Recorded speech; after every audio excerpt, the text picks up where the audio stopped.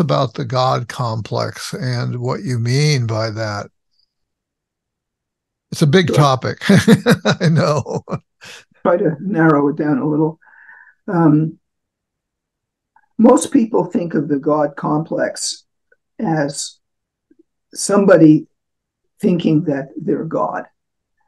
But in fact, most people who have a God complex know very well that they're not literally God or the God of the Bible. They may not even know they have a God complex. So it's not just people with an overweening ego and narcissism and so on who kind of act like, well, maybe it is actually. They may demonstrate the attitudes, the emotional style, and the behaviors of the biblical God, because the God complex, it's not something you encounter in the East. When somebody says, I am God, or you are God, or we are all God in the East, this is well known to the people who grew up in the Hindu and Buddhist traditions. Uh, it is particularly in the West a complex, again, of the attitudes and the emotional style and the actions or behavior of the biblical God as described in the Hebrew Bible. But everybody in the Abrahamic traditions, which are Judaism, Christianity, and Islam. There are other Abrahamic traditions I don't talk about in the book. For example, the Samaritans, the Baha'i faith. They're all descended from the same patriarch of the Hebrew Bible, who was Abraham. Okay. And as the Bible unfolds, we see increasingly that God himself, the biblical God himself in the Bible, is changing. His personality is evolving. In that, both sides of life come to his service and enter the story of the Bible. And by both sides of the life, I mean here, both the good That was side. a fascinating thing that I'd never heard before, encountered before, was that the the God of the Bible was developing and went through developmental stages, and that's that's really a brand new idea for me, and I think it'll be a brand new idea for many people out there, and for our listeners and viewers. So, how does the God of the Bible compare to, say, the Greek and the Roman gods? Because growing up in the Western tradition, we all have more or less some familiarity, or especially people who are interested in Jungian psychology will have had some brush with those gods. Is this God different than those gods?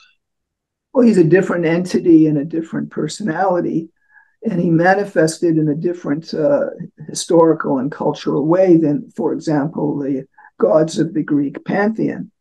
The one big difference there is the fact that indeed the Greek gods form a pantheon of different gods who all have their own personalities and their own agendas. Poseidon was the god of the sea, and et cetera, et cetera. Zeus was one of the chief fathers of the other gods. And what happened with the slow rise of monotheism, the gods of the Near East, particularly in Canaan, where the Israelites settled after the Exodus, they amalgamated the many different gods of the Babylonian, and before them the Sumerian, and then after them the Greek. Take all the Greek gods, all the gods of the pantheon, and he evolved into one god. And that became a huge asset in certain ways and a huge problem in other ways. Because on the one hand, this God became a mega personality. He became like the Godhead, and like a fountain that everything comes out of. It was the beginning of a different kind of religious experience. The dark side of it was that Yahweh didn't have any siblings or parents. And consequently, before creation, he then would have been just himself. Now, we know from the oral tradition that he created the angels, such as Lucifer, who was originally the angel of light before he fell and became a dark god. But there were other gods too. Mostly in the Hebrew Bible, it's not, as people often think, singularly monotheistic. It was, for much of its development, it was henotheistic, which means one chief god above all the others in the pantheon. But he eventually became just one god, and the focus in the Hebrew Bible is on the relationship the ancient Israelites had with this one God. Yeah, and you refer to him in one place. This was another big idea for me, as the orphan God, Yeah. because there's no accounting of where he came from. He just always was. Yeah. Yeah, I borrowed that notion from Jack Miles, who illustrated that God did not have any relationships, never mind with humans, but with anything, because there was only God. So when humans come on the scene, Yahweh discovers that the creatures he created didn't turn out the way he had hoped. And he created them to be, among other things, less lonely.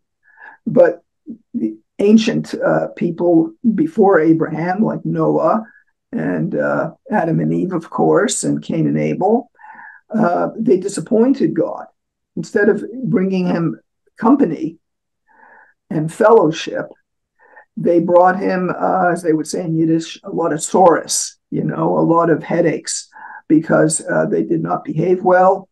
They ate of the tree they were forbidden to eat of, and that, of course, started the drama of the Bible. If that had not happened, we would all still be in the Garden of Eden, and after a while, what would we be talking about? Because nothing changed there.